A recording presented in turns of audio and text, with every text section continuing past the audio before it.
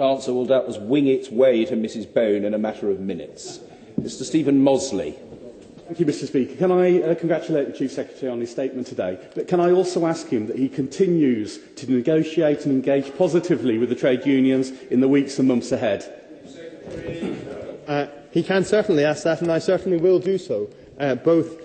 Having set out this new offer, we are setting it out conditional on agreement being reached. The Government will continue to work very, very hard from our point of view to achieve that agreement, both in the scheme-specific discussions and also in the central process that will also continue. Mr Charlie Elphicke.